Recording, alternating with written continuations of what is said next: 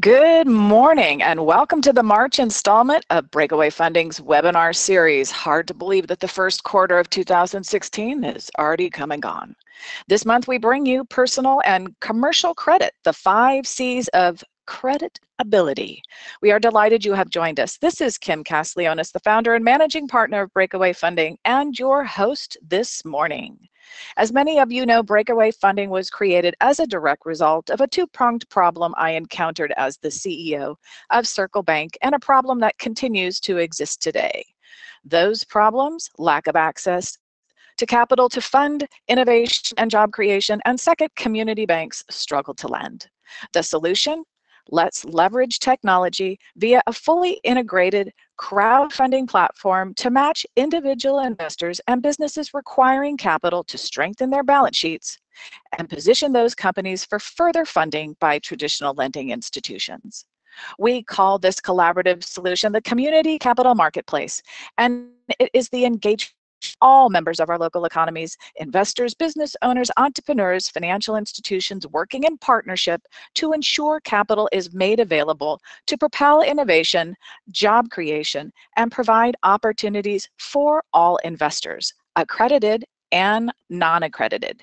We are here to help companies prepare for market and execute their capital raise and help them manage their crowd thereafter. Our system is transparent and includes financial analysis tools to help investors and make informed decisions. Finally, the marketplace is designed to provide community banks and commercial credit unions a steady stream of new client relationships, and perhaps one of those new relationships is you. To help everyone prepare for and participate in this exciting new marketplace, we provide a full complement of services, including monthly educational webinars. In that regard, we are pleased to have with us an expert in all things personal and business credit, and he has some very interesting facts about how lenders look at credit scores, and what goes into those calculations, as well as what each of the 5 elements of your creditability is. We will hear from him in just a moment. To help set your expectation this morning, here is our agenda. I will begin with a few opening remarks, followed by our presenter. We'll spend a little time to answer questions. To ask a question, please use the comment box at the lower right-hand side of your screen. If we are unable to get to your question this morning, please feel free to reach out to our presenter post-event. We'll close with some wrap-up thoughts and provide you a preview of our next 2 webinar topics. Let's begin.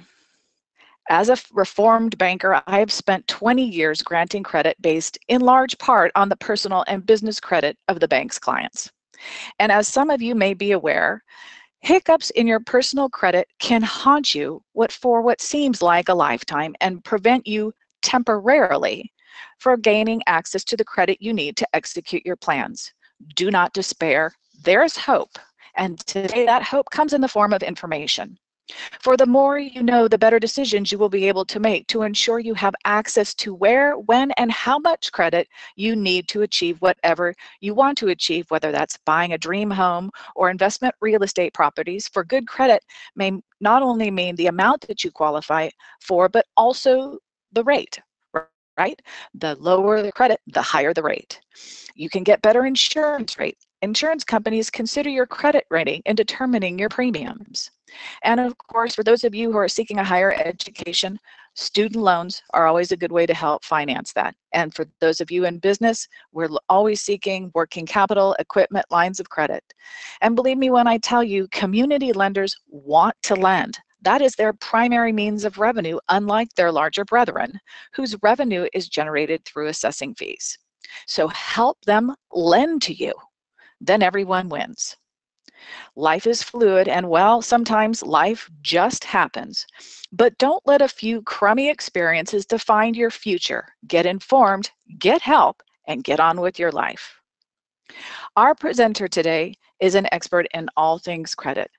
His firm, Apollo Credit and Finance Solution, achieves results by providing education, consulting, and support that ensure a focused direction for positive personal and business development. They create the foundation necessary for their clients to attain the best credit profile possible and obtain the necessary financing that will allow them to build the life and realize the dreams they desire. Having launched his first company over 24 years ago, he has gained a thorough understanding of how credit works and what people and businesses can do to improve their credit. Since 2008, he has focused exclusively on helping consumers and business owners to secure the credit that they need. Good morning, Erik. We are so delighted to have you this morning. Oh, thanks so much, Kim. I appreciate the opportunity to share my and my team's passion. Your slides leading up, I'm looking for an exorcist or a ghostbuster. Maybe those should be a couple of our new keywords in terms of search capability for Google. Thank you very much. Ladies and gentlemen, welcome. Good morning. You've got a little bit of my background.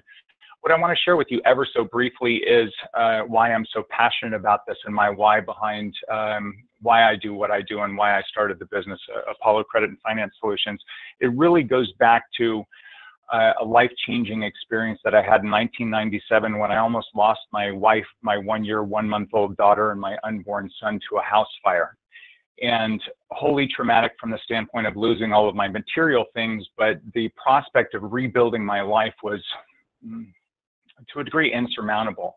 And through the efforts of local organizations and individuals, we were able to rebuild our lives. And I never truly knew that these resources were available. And one resource in particular, the Red Cross, provided complete support for all that we needed to rebuild. And it was really at that point that service to others became such a significant component of me as a person, me as a business person. So with respect to comprehensive support to the depth that people can either move through or build their lives the way that they want, that ultimately is what Apollo is all about.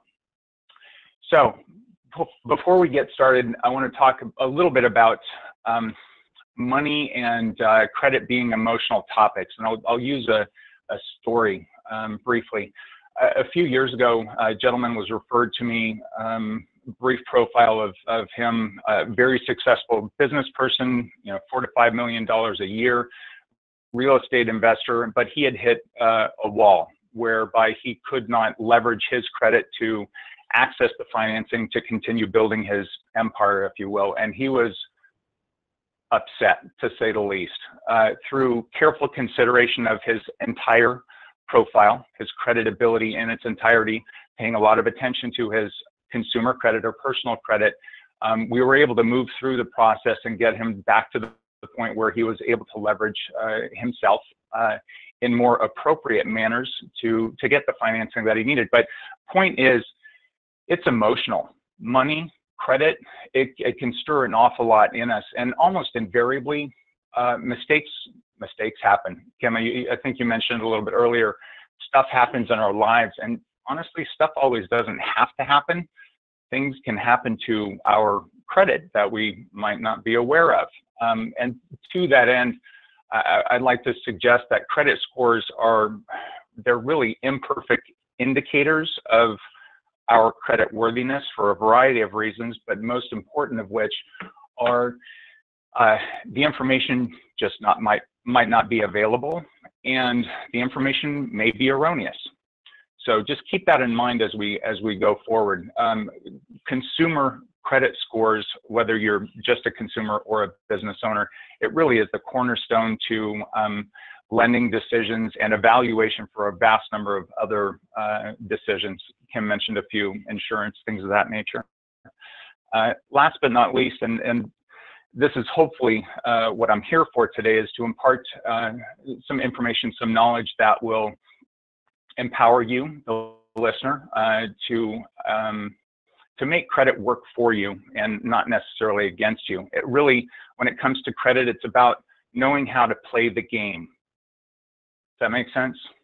All right. So our objectives today, we're going to learn about what the 5 C's are and how creditors, vendors use the 5 C's to evaluate both personal and business credit. We're also going to talk about how to improve the 5 C's, and then at the end of our time together, we're going to do some question and answer, for both personal and business credit concerns. So I've been using this word, creditability. I would love to say that I coined the phrase. I did not. But what is credibility to Apollo? It is the ability of a consumer or a business owner to secure credit and financing that they need, hopefully in the best possible terms. That's ultimately why we're there. I'm gonna make a point all the way along to come back to consumer credit or a business owner's credit. Business creditability, for example, can be highly dependent on the business owner's credit, especially if it's a new business or there's not an extensive record of credit, reported credit, that is, specific to the business. And when I'm talking about business owners, typically we're talking about individuals who own more than a 20% stake in a business. So the 5 C's, the first of the 5 C's, and I think Kim will agree with this, if I may be so bold. The first of the 5 C's, most important, is character. And character is a subjective assessment to the likelihood that a person or a business will pay their debts in full or on time. I just read that slide. Basically, what it boils down to is whether or not they're going to repay the money based on history. So how do lenders and creditors, vendors assess character? They look at past performance. They look at data. For a consumer or a business, they want to see extensive record of bills being paid on time, for example. And if there's extensive history, the likelihood of them doing this in the future is good. Conversely, if they've got records of late payments, defaults, things of that nature, again, chances are going into the future that that activity will continue to take place. Unfortunately, what happens is if a business or a consumer doesn't have much credit history or well-developed credit profiles or credit histories, they might be turned down simply because there's not enough information for institution, private party to assess their character. And again, most important, that's typically what is looked at first. And the 2 most common tools for assessing character are credit reports and credit scores. Now, consumer credit scores, it's a numerical representation of us, and it stinks to be boiled down to a number, doesn't it? There are a lot of different consumer scores out there. Most of them based on the FICO scoring system. FICO is the one that's known to just about everybody out there. The other scoring models have at this point mimicked the scoring range of FICO, which is 300 to 850. And from a scoring standpoint, the good news is in the last year, we've actually achieved as a consumer, as a society, rather, the highest national average in the recorded past, which is incredible. Going back to the different types of credit scores and credit scoring models, I want to impress upon everybody on the call that FICO, it's a lot like Kleenex insofar as nose tissue paper. Everybody calls it Kleenex. FICO is not the only model out there, and because of that, and because of the type of or the reason for the credit pull, the scores might be vastly different based on the model and based on the type of lending, for example, or lack thereof, that is being sought. So just because you're monitoring your credit and you see a particular credit score doesn't mean it's going to be the same with a lending institution, is the takeaway on that one. So getting into the score breakdown, I'm going to use actually the FICO model. Now the FICO algorithm, the math that's used to actually calculate the score, it's a closely guarded secret. It's kind of like Coca-Cola's formula for their drink. But FICO puts out their model, and we'll talk about it briefly here. This is something that I could spend a lot of time on and go very deep on. But in brief, the first and largest contributing factor to our consumer credit scores is our payment history. All of the data that is reported to the 3 credit bureaus, Experian, TransUnion, and Equifax, and I emphasize does get or is reported to the bureaus because not everything is. Not all data, not all consumer vendor relationships, all that information is reported to them. So that which is there, the most important factor in all of that data is the recency of the activity. whether it be positive or negative. For example, I've seen credit scores north of 800 fall by 100 points when an alleged late payment comes in the recent past. So the recency of the information is the most significant contributing factor to that largest swath of the consumer credit score. The next is 30%, and it is our debt ratio. And the largest contributing factor to this 30% slice of the pie is revolving credit or credit cards. For example, you have a $10,000 credit card, you're using $7,000 of it, your ratio on that credit card is 70%. The higher the ratio, the fewer points are allotted in that component of the score. Ultimately, the goal here is to optimize a score to have that ratio 29% or less. The age of our credit is the next contributing factor. It's 15% of our credit. And these last three pieces, by the way, are the ones that many don't either know or understand deeply, and can significantly, when you add them all up, you've got 35%. They can significantly impact a credit score. 15% is the age, and the age is a lot like what it sounds like. It's the history, how long one has had credit, either opened or closed.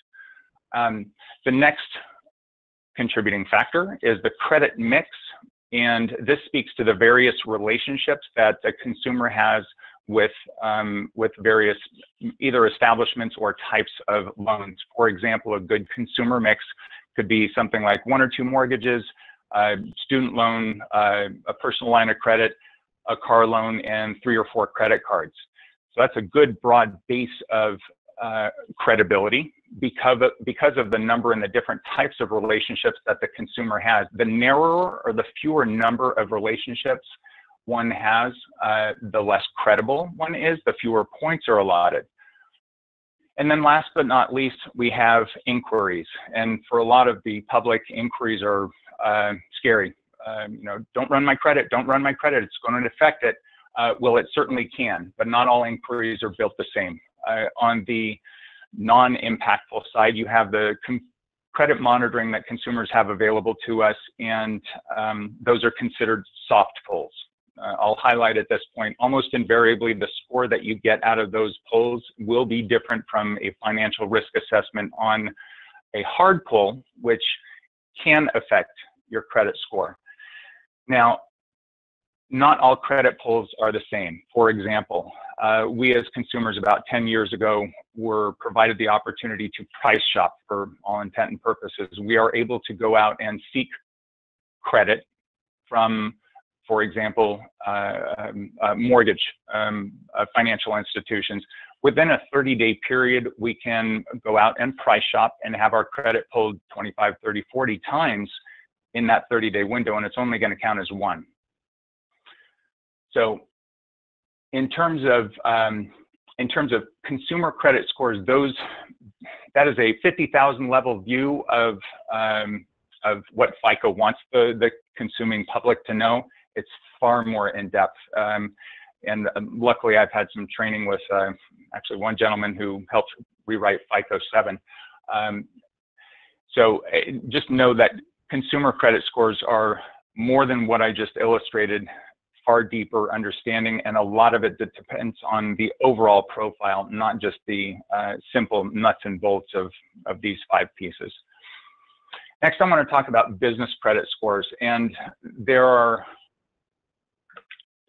a number of business credit scoring entities, and the most prevalent of which is Dun & Bradstreet. Dun & Bradstreet is the 800-pound gorilla, global enterprise that many businesses turn to for the evaluation scoring of business activity. And this could be used for lending relationships, vendor relationships, and many others. The PAYDEX score in particular is the most prevalent, the most widely known, simply because it does what most financial institutions in particular, and vendors, potential vendors, it indicates what they want to know, which is whether or not a company, a business, is going to pay them back and when. The scale is from 0 to 100, which makes it easy. The score range 80 and above is an indicator that a business is making their payments on time or early. And I'm stressing early in this case because this is unlike consumer credit. This is an opportunity for businesses, if they do pay early, to actually be more rewarded or rewarded for and with a higher score because of that activity. When it comes to lending, plus or minus 75 on the paydex scale is typically what institutions are looking for. And this last piece, with respect to the reliance on vendors or creditors, for that matter, to report the data, I really want to stress business credit profiles are different from consumer credit profiles. On the consumer side, you can pretty much breathe, and after the age of 18, you're going to have a file with the 3 major credit bureaus. On the business side, it takes a concerted effort to create and populate profiles with very important information about the business, who the owners are, address, the appropriate SIC code, which is a significant contributing factor to some of the scoring models out there. But point being, business owners have to pay attention to it, not just populate it, but monitor it, and monitor both, really, business credit as well as consumer credit. When the SBSS score, the Small Business Scoring Service, many business owners don't know about this. It was something that the SBA specifically is started using, actually requiring for their SBA 7A loans under $350,000, except for a couple very specific types of loans. And the SBSS score is rather unique and a really inventive way of combining a couple of business credit scores and a couple of consumer credit scores into one score with a scale of 0 to 300 to give an appropriate indication of how a business/business owner or owners stack up in terms of risk. When it comes to that 7A loan, qualifier plus or minus is 160,000, and the 7A loan is a virtual catch-all with respect to a lot of business owners out there in terms of seeking money. So credit reports, in the takeaway on this this piece, they usually include more than one score, although it can be whittled down to one. It provides more than just a score. There's more information that's being reviewed that is subjective a lot of times. And when it comes to the regulation of the credit scoring entities, the consumer side, we have from the FTC down, but the Consumer Financial Protection Bureau, for example, the Fair Credit Reporting Act, the Fair Debt Collection Practices Act, and a lot of support for consumers that provide a very clear course of action for remedying erroneous information, for example. It is not the same on the business side. It's a little bit of the wild, wild west in terms of not only making sure that the profiles are built properly, but also when it comes to errors, it can be a little more challenging because there's not as much support out there. So let's move along to capacity, the second most important C in the 5 Cs. And so character provides the opportunity to subjectively assess whether or not, let's say, an institution wants to lend money. Capacity is whether or not that business or consumer has the ability to take on new debt. And ultimately what this boils down to is whether or not the business or the person has enough money coming in and can prove it.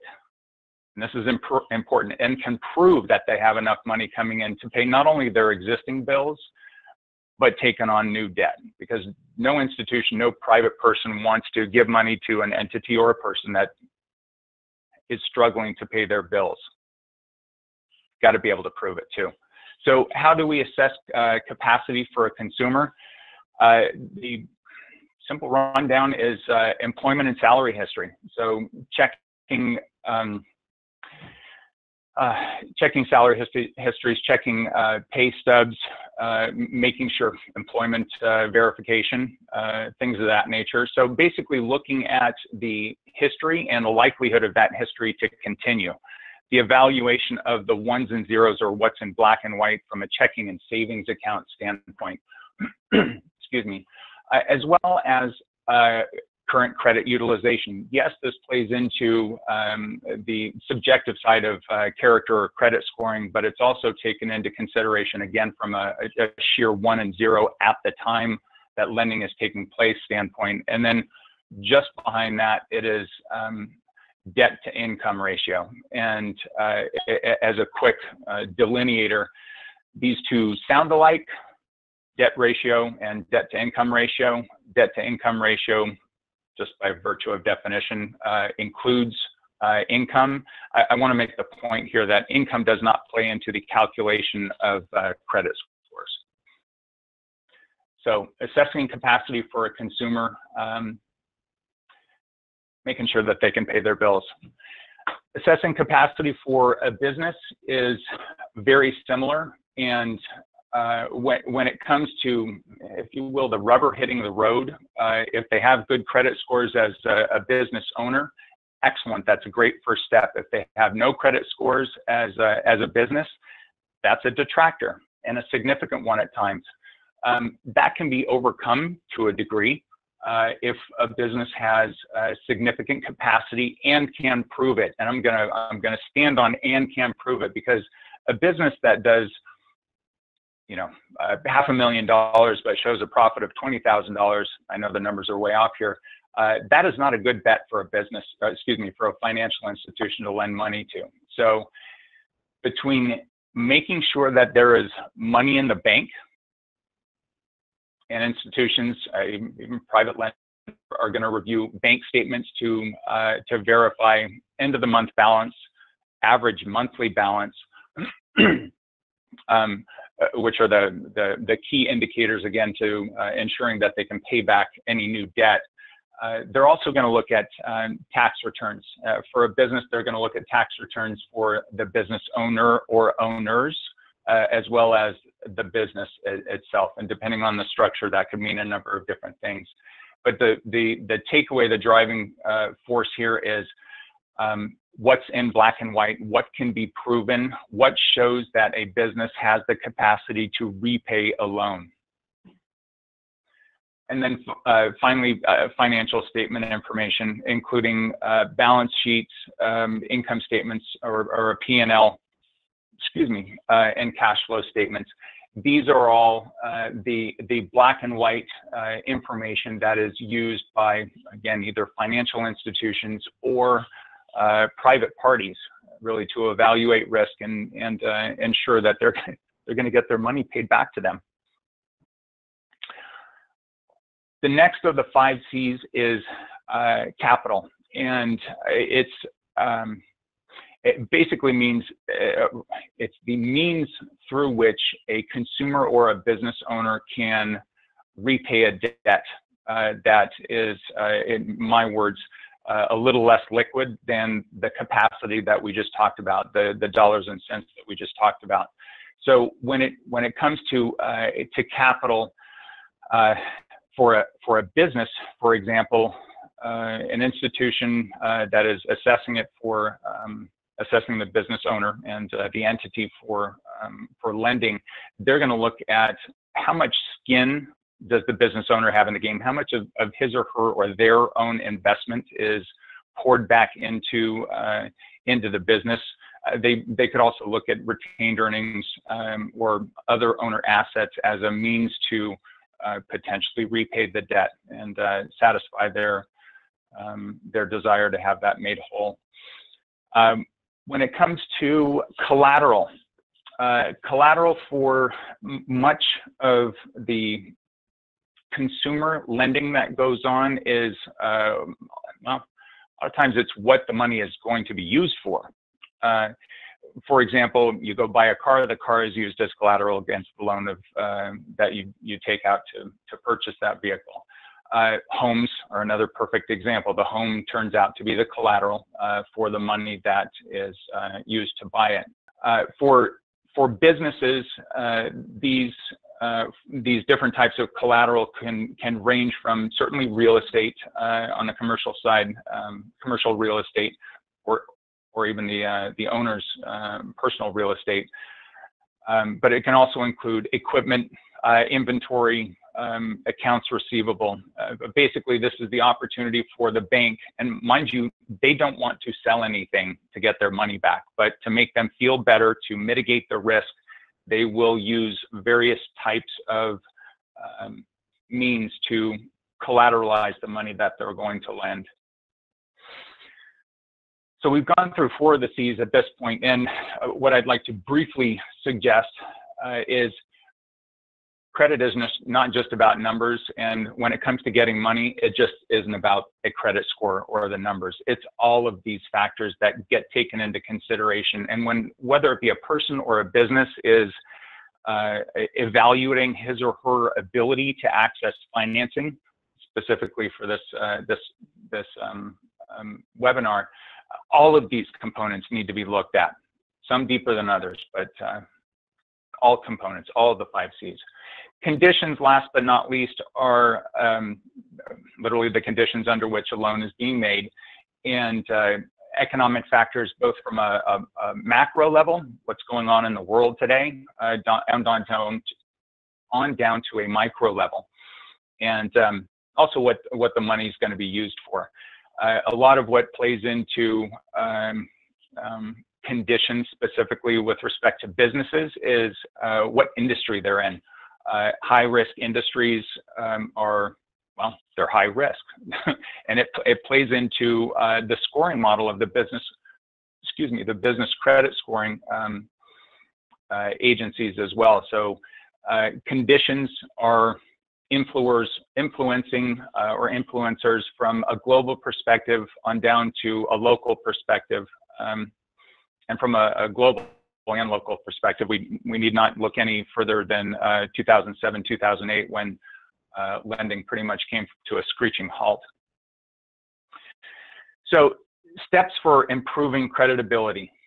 I'm gonna illustrate what the highlights are for me, and hopefully there will be some questions in the end, and we can get a little bit deeper on these. Again, this is a high-level overview of a very deep topic. Paying bills on time, and I'll just leave it as paying bills early is the best case scenario. Just get it done and over with. Monitoring credit reports, consumer or business. From a statistical standpoint, and I'll share this in a moment, it's scary how much can be wrong with reported data or lack thereof. Making sure that our utilization is in check, and then last but not least, making sure that our debt to income or our incoming is more than our outgoing. So when it comes to keeping up with payments, very simple. Don't make late ones, and not only don't make late ones, but don't make partial payments. Making a partial payment doesn't do anything for the credit reporting aspect of that activity on a credit report. When it comes to credit monitoring, here again, from a statistical standpoint, and this is third party, this is not Erik or Apollo crunching numbers. The bureaus did their research, the Public Interest Research Group did their research. Anywhere between 15 and 79% of all credit reports, consumer, have errors. 15 to 79% have errors. Not all of them affect scores. There's no specific number on what affects scores, but that in its own right should prompt you to make sure that you're monitoring your credit for identity theft, for accuracy of information, for the erroneous information that happens to creep onto it. And there are a lot of different reasons why. Monitoring Dun & Bradstreet, Experian, and Equifax is important as well from a statistical standpoint. Again, third party. I've seen anywhere between 23 and 28% of all business credit reports have errors on them. And much of this information is just, it's permeated or allowed to remain because the business owners just aren't paying attention to it.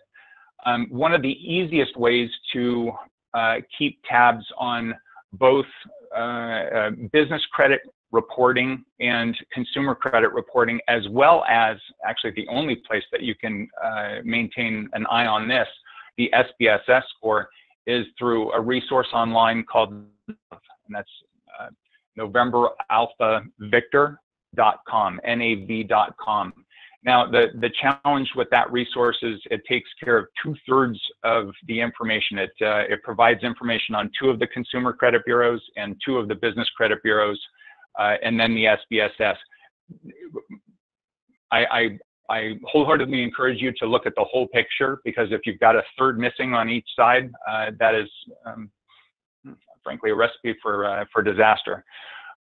When monitoring credit reports, there are procedures that are put in place. There are a lot of nonprofit agencies, especially on the consumer side, that can assist with how to fix consumer credit. Apollo, definitely that is one of our areas of expertise, not just consumer, but business and all things credit. But follow the procedures to make sure that information is updated, accurate, and as clean as it possibly can be. Utilization. I mentioned earlier, 29% or less on the limits, and this is across the board for both consumer cards and business cards. In short, keep the limits low. It's just risky behavior to have those limits higher than that 29% ratio. An easy fix to that, and a lot of people miss this, ask for limit increases.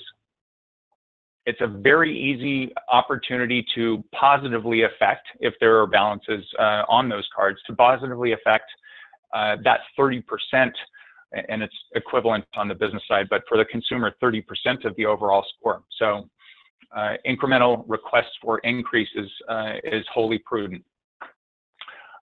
For consumers, and this really depends on the rest of the profile, but 3 cards plus or minus is a good target. And I can't stress enough, it depends on the rest of the profile. The description, the credit pie that I gave you a little bit earlier, that is 50,000 foot level. A lot of my answers could include it depends. For businesses, when it comes to utilization and the number of cards, 3 cards are strongly recommended as a minimum. And then on the vendor side, because they're 2 different types of relationships, a minimum of 5. And again, the takeaway on the utilization and the relationships here is making sure that they are reported, and reported to an existing healthy profile with Dun & Bradstreet at the very least, but Experian and Equifax business as well. Debt to income ratios, the takeaway on this one is pay the bills down. The less money you have outgoing, the more attractive you will be to any lender, whether it be on the consumer or the business side. Excuse me. And unless it's necessary, just avoid taking on new debt. Depending on what you're doing, it could be wholly appropriate, but don't take on new debt unless you need it. For consumers specifically, inquiries, keep them down to a dull roar. And when it comes to business owners and the requests for credit for consumer, the inquiries that will be recorded on their consumer credit score, it is actually more impactful when it comes to the review of their activity from a business ownership relationship. And mince my words there, no more than 2 or 3 inquiries literally a year for business owners to maintain that high level of credibility, thus creditability. Avoiding risky behaviors, pay bills on time, pay bills on time, pay bills on time, pay bills on time. Business creditability, insufficient funds and overdrafts, along with tax liens, they're pretty much kisses of death, and we can even toss bankruptcies in there. Avoid them like the plague. It's why, especially the NSFs, it is wholly important. In fact, I get on a soapbox about this one. A line of credit for any type of business is wholly appropriate in case, just in case. That will help prevent those circumstances of non-sufficient funds. When it comes to the average bank balance, and I won't go into bank rating on all of the levels, but best case scenario is to have $10,000 plus or minus on average in a business checking account. It gives faith to the institution or the people that are evaluating the business that money will be available to repay the debt. Make sure that the suppliers, the vendors, the creditors are reporting the payment activity.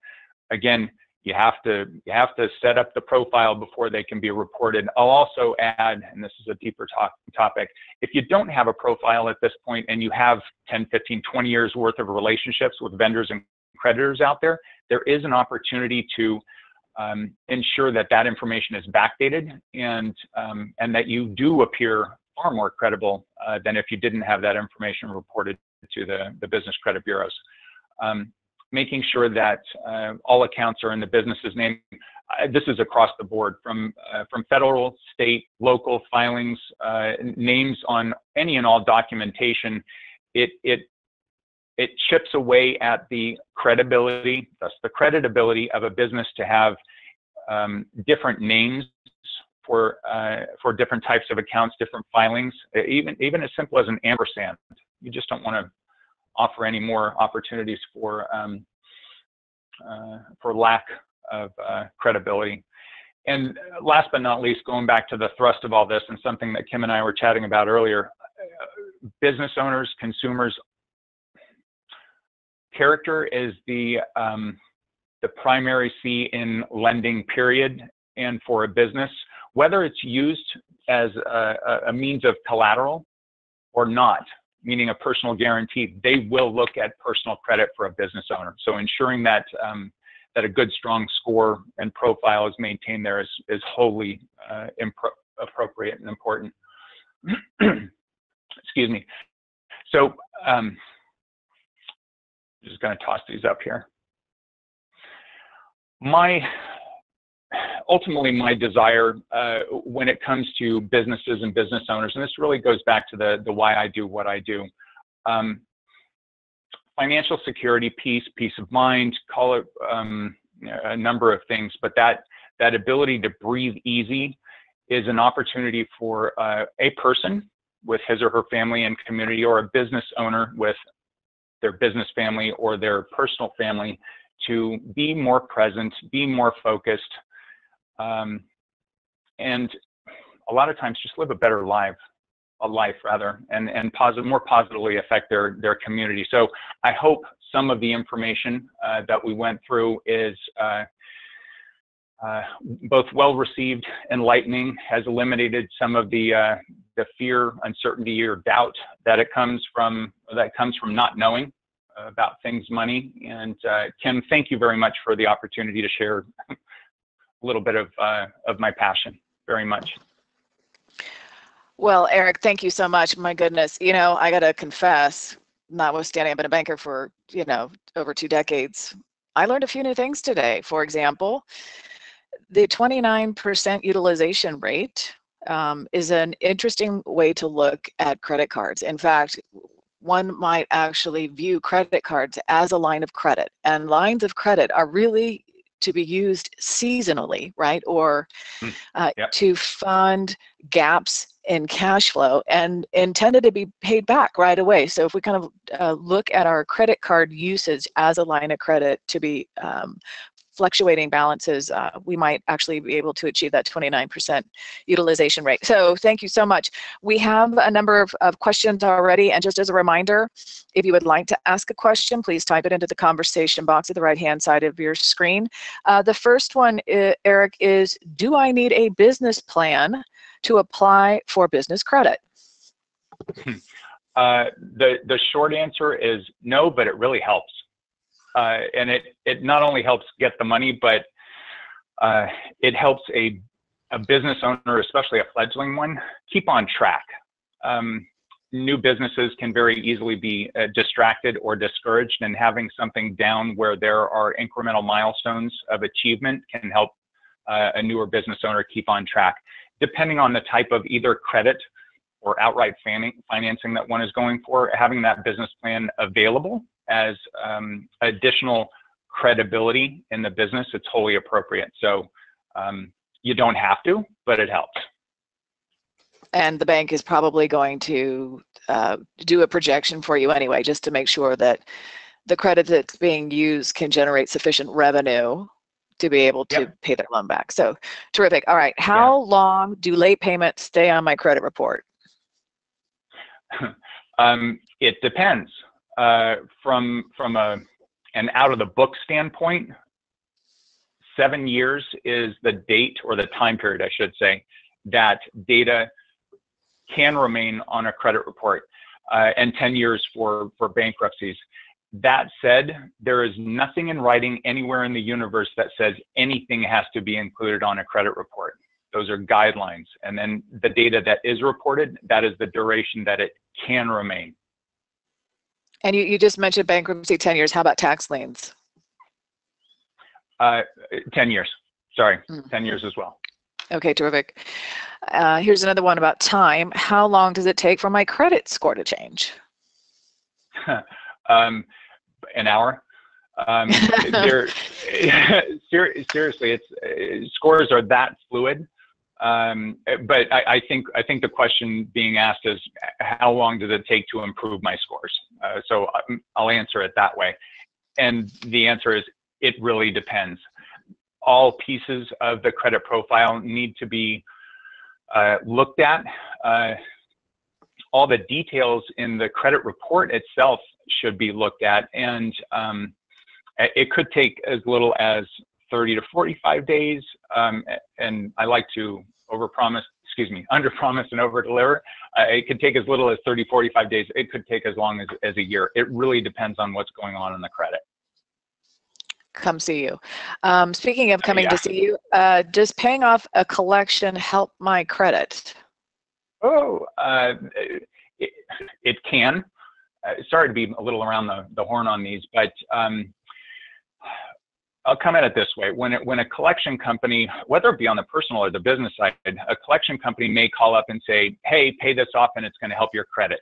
That is not true if the information is reported the way it should be after the fact, because a collection account, whether it's paid for less than the balance due, paid off with a zero balance, whenever that payment is made is the last date of last activity. So you can have a collection account that's 3 years old, be aged, you make a payment, and therefore it actually hurts your credit score to have paid that collection off. Now, this is where greater consideration of the overall profile, motivation, whether or not the debt, or if the debt is legitimate, is inside or outside of the statute of limitations. There are a lot of moving parts to this one. So I hope I answered that adequately. Well, if not, whoever asked it can certainly follow up with some additional detail from you. And I would say our last question for today is going to be, we started our own business with cash because our credit is poor. How can we improve our score if we can't get credit to improve it? Is that the old chicken and egg, or you have a secret up your sleeve? Yeah. Well, no, I wish I had a secret. I'd love to have the crystal ball and the magic wand. Starting with cash is great. Kim, I think you might actually be able to help in this instance, to be honest with you. But in terms of credit improvement, making sure that one is paying all the debt, age will help. If you can't get out from underneath the high debt ratio, there's very little that can be done. It's really buckling down, making sure that all aspects of the credit profile are addressed, and appropriate actions being taken to solidify them, that you can climb out. Ultimately, you got to pay down the credit cards though. And that's where crowdfunding could come in. A little pitch for Kim. I love what you're doing, by the way. No, thank you. Hey, listen, one more question slipped in. How can one eliminate inquiries, late payments, paid off liens from a report? Or can you? That is a longer discussion. The short answer is, if the information is legitimate, no. The information is, let's put it this way. The Fair Credit Reporting Act, and I'm assuming we're talking about consumer credit at this point. The Fair Credit Reporting Act states that data on a consumer credit report must be 100% accurate, 100% verifiable, and reported in the proper time frame. So there are opportunities for us to ensure that the information is true and accurate and can be verified. But if the information is accurate, verifiable, and reported in the proper time frame, it should be there. Okay. Well, on that cheery note, we hope that everybody has enjoyed today's presentation. There was a lot to take away, but here are some of my thoughts, and in fact, they're a little bit of a repeat of you, Erik, so I think we're both on the same time, both on the same wavelength here. Personal credit is an emotional topic, and a personal one. I would just say move forward bravely, right? Just deal with it, and as time goes by, hopefully the score will improve. We've already talked about the 5 C's of credit, or creditability. Just so you know, banks still write their credit memos to address each of these 5 C's. So they are important. It's not just, we're not just saying it to just because it's kind of cute and 5 C's are fun to talk about. The reality of it is this is the way that credit worthiness is assessed. Monitor, monitor, monitor. Don't close old credit card accounts. NSFs and overdrafts can be the kiss of death. So do whatever you can. Get a small line of credit so that you can have it automatically tied to your checking account so that you don't incur those fees and get those dings. And I would say, if all else fails, give Erik a call. And speaking of giving Erik a call, he has generously is offering for those of you who might benefit from his services, a 15% discount on all of Apollo's services. We will include this benefit with our survey this afternoon. So please, if you have any further questions or if you'd like to take advantage of his services, please feel free to call him, right? Move forward boldly. What did you take away today? We'd like to know. Please send us an email or post a message on our Facebook account at facebook.com/breakaway, or tweet us at Twitter at Breakaway Fund. As is our practice, we would like your feedback. We will be sending you the post-webinar link of today's session in the next day or two, so you may review this at your leisure. It's always nice to have that in black and white so that we can see and refer to it later, as well as the survey. So please let us know how we're doing. Let us know how Erik did. Everybody's always on the quest to improve. We appreciate your effort to get this back to us. And finally, we invite you to come to any or both of our next upcoming webinars on Thursday, April the 21st, Launch, Build, Wipeout. What's your strategy to survive the next economic turn, featuring Dr. Lawrence Souza. And then on May 26th, Fearless Branding, featuring Robert Freeman, which is really an important skill to master, not only if you're trying to raise capital, but also if you're trying to improve sales, right? You've got to really represent boldly. So I want to thank once again Erik Lacy of Apollo Credit for that incredible presentation on creditability. As a reminder, if you're a business owner and entrepreneur seeking to raise capital, I invite you to give us a call at 844-871-3400 or email us at info@breakawayfunding.com. We look forward to sharing with you how the community capital model can work for you. Again, thank you all for joining us, and we look forward to seeing you next time.